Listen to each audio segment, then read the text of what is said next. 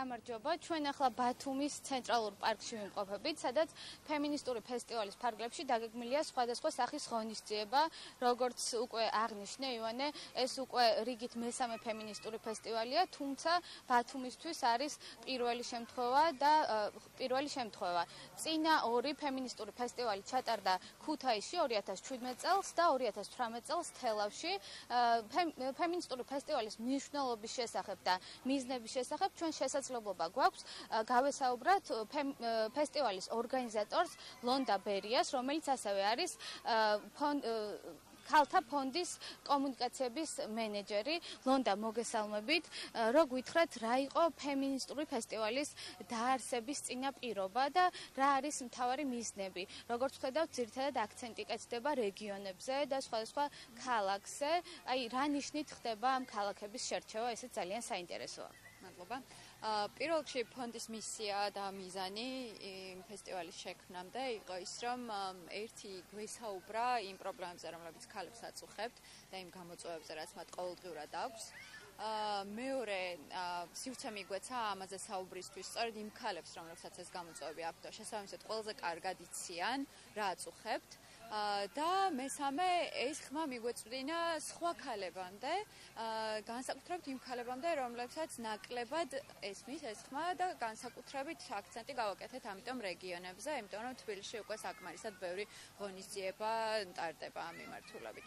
და საინტერესოა აი ქუთაისი, თელავი, ბათუმი მოვყავით და ვახსენეთ უკვე ეს ქალაქები. კონკრეტულად როგორ ხდება ქალაქების და რეგიონების შერჩევა, თუ გაქვთ რაღაც წინასწარი კვლევა ჩატარებული და ვთქვათ მოსახლეობას თუ ხვდებით, ესეც ძალიან საინტერესოა. ქალთა ფონდი 15 წელია უკვე მუშაობს საქართველოში, მისი ძირითადი მიმართულება არის გრანტების გაცემა და შესაბამისად ძალიან ბევრი გრანტიერი პარტნიორი ყავს მთელი საქართველოს მასშტაბით, იმიტომ რომ ვაფინანსებთ ძირითადად ქალების უფლებებთან დაკავშირებულ პროექტებს, ამიტომ მეტნაკლებად ვფლობთ ინფორმაციას, რომელი რეგიონი უფრო აქტიურია, რომელი უფრო ნაკლებად. რადგანაც ფესტივალი ისეთი ღონისძიება, რომელსაც სჭირდება ბევრი ხალხის მონაწილეობა, ვცდილობთ, რომ შედარებით დიდი ქალაქებიდან დავიწყოთ, როგორც იყო ქუთაისი, რომელიც საკმაოდ აქტიურია, შემდეგ იყო თელავი და ახლა არის ბათუმი და ველოდებით მეტი ადამიანის მოსვლას.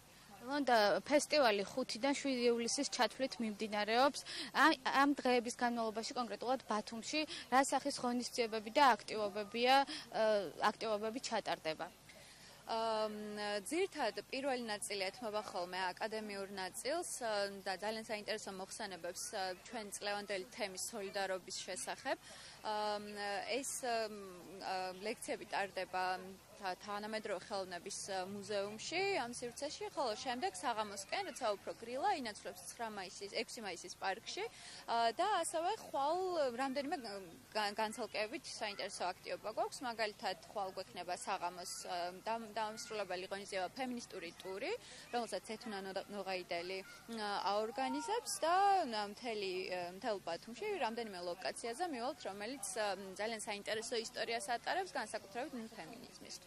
და ლონდა, ბოლო კითხვასაც დაგისმევთ, როგორ ხდება თქვენ ჩამოთვალეთ რამდენიმე აქტივობა, ღონისძიება, ასევე ყურადღება დაეთმობა რეპროდუქციული ჯანმრთელობის შესახებ, გაკვეთილებს, ასევე ციფრული უსაფრთხოების შესახებ, მცირე ვორქშოპს.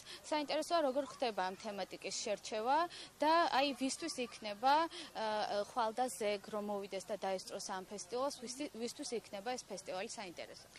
ზეგ არის სწორედ სექსუალური და რეპროდუქციული ჯანმრთელობის და უფლებების შესახებ პანელი, რომელიც ასევე გაიმართება თანამედროვე ხელოვნების სივრცეში. 3 საათზე დაიწყება 7 ივლისს და მას რამდენიმე წარმომდგენი ეყოლება, რამდენიმე მოხსენებელი. მათ შორის ერთი არის ბერია, რომელიც არის ქალთა ფონდის დახმარებით საქართველოში პირველი პლატფორმის შემქმნელი, რომელიც უშუალოდ სექსუალურ ჯანმრთელობას ეხება. ქართულენოვანი სხვა იქამდე ესეთი სანდო და მომწურავი ინფორმაცია არსებობდა. ასევე კიდევ გვეყოლება რამდენიმე მონაწილე, რომელიც ზოგადად სექსუალური განათლების მნიშვნელობაზე ისაუბრებს საქართველოში და ამას მოყვება უშუალოდ ციფრული უსაფრთხოების ვორქშოპი, რომელიც ჩვენ ვთვლით, რომ ძალიან მნიშვნელოვანია სწორედ გოგონებისთვის, ქალებისთვის, რომლებსაც ხშირად ონლაინ სივრცეში დაუცველობის გამო უწევთ გამკლობა ბულინგთან, მათი პირადი სივრცე ხშირად ირღვევა და ასე შემდეგ. მათ შორის შევიწროება ციგულისხმება. შესაბამისად, ეს ორი პანელი ვფიქრობ, რომ განსაკუთრებით მნიშვნელოვანი იქნება უფრო მეტად სკოლის დაამთავრებელი კლასების ახალგაზრდა გოგონებისთვის და ქალებისთვის, რომლებმაც უნდა იცოდნენ ონლაინ სივრცეში როგორ იყვნენ უფრო უსაფრთხოდ.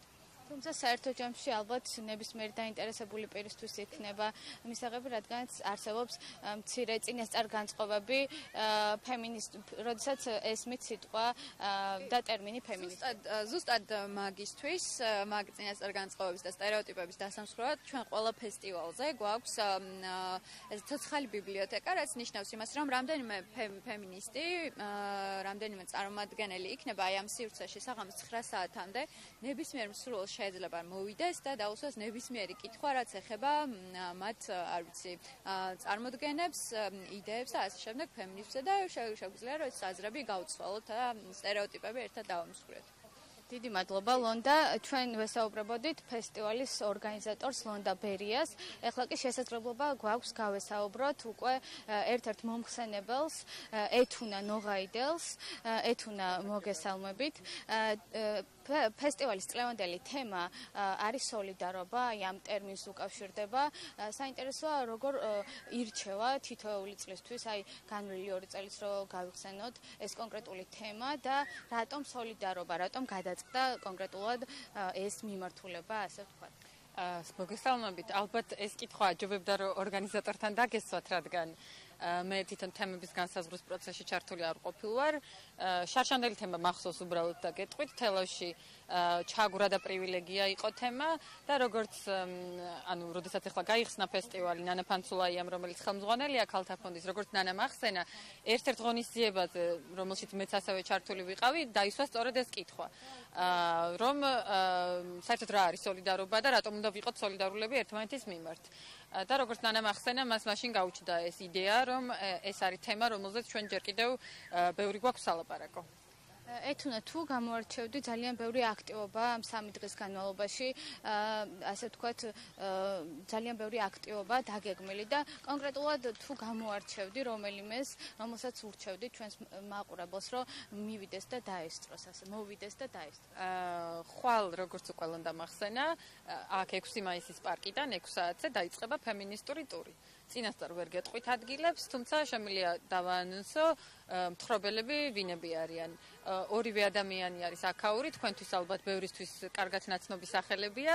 ერთ-ერთი არის ჟურნალისტი სოფა ჟღენტი, ხოლო მეორე არის შოთა გუჯაბიძე. და ისინი ბათუმის ტურს გაგვიკეთებენ, ოღონდ ამჯერად აქაური ქალების ფემინისტურ ნაბიჯებს გაყვებიან და ასეთ ინტერპრეტაციას გაუკეთებენ ისტორიას, რომელიც ბათუმთან არის დაკავშირებული. და ეთუნა, შენც აუცილებლად უნდა კითხო, დაგისვა ეს შეკითხვა, როგორ ფიქრობ, ვისთვის იქნება ზოგადად ეს 3 დღიანი ფესტივალი საინტერესო, ვინ უნდა მოვიდეს, ასე ვთქვათ, ვინ შეიძლება იყოს აუდიტორია. მე მგონი ეს ღონისძიება ისე იგეგმება, რომ ის ძალიან ფართო აუდიტორიისთვის არის საინტერესო, თუმცა ჩემი გამოცდილებითაც ბათუმში ყოველთვის არის გამოწვევა აუდიტორიის მოზიდვა. რატომღაც როგორ ვთქვა, ანუ რაღაც საჯარო აქტივობებისადმი ეთყობა უფრო სკეპტიკური დამოკიდებულება, არ ვიცი, მაგრამ ჩემი წინა სამსახურიდან გამოცდილებითაც შემიძლია ვთქვა, რომ აქ ადამიანების მოზიდვა ბევრად უფრო რთულია.